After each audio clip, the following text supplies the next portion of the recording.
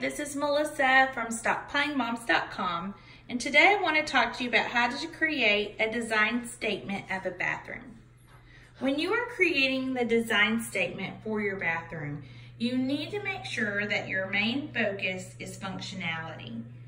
This is the smallest room of your house, but it's also the most used room.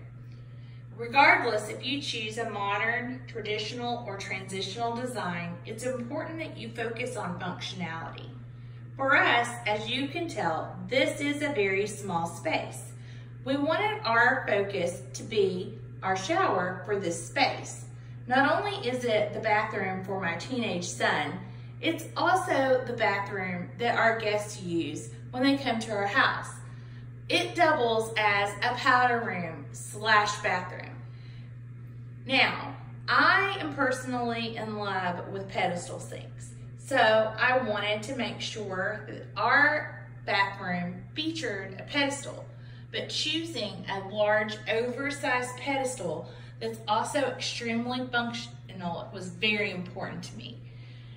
In addition to that, we just added a cabinet to put away everything that would have been inside of a vanity so that it's at my son's fingertips, but also looks nice. Of course, you can never go wrong with the washlet.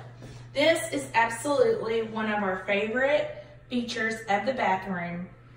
Each one of our bathrooms features a washlet, and it's something that we each thoroughly enjoy.